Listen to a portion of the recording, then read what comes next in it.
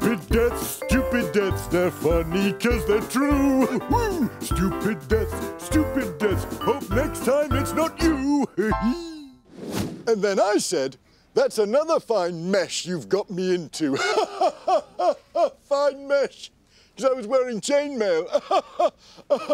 Oh, maybe he had to be there. Next! Name? Pythagoras, Greek philosopher and mathematician. Ooh, ding-a-ling-a-ling! Your name rings a bell. Aren't you the fella who invented the triangle formula thingy? Pythagoras' theorem. That's the one! Ooh, don't tell me. I know this. The square of the thingamajig is equal to the two sides of the hippopotamus when it's sitting at a acute angle. Nearly. The square of the hypotenuse of a right-angled triangle is equal to the sum of the squares of the other two sides.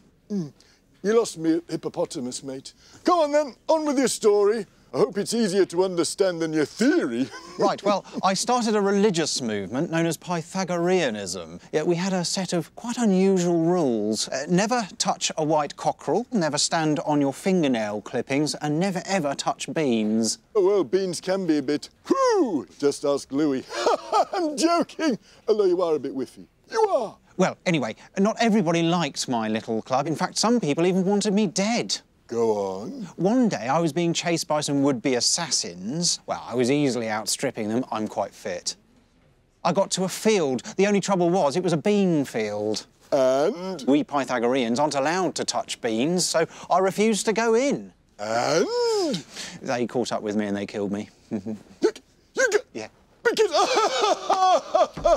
you've been stupid, or rather, you've been stupid, been with an A. Well done, you're through to the afterlife. Run along now, as in run a bean. Run a bean along now. Oh, enjoy. Well, I think that's it for the day. That's a wrap.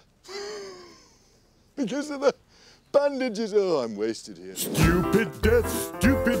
Hope next time it's not you. Horrible Histories.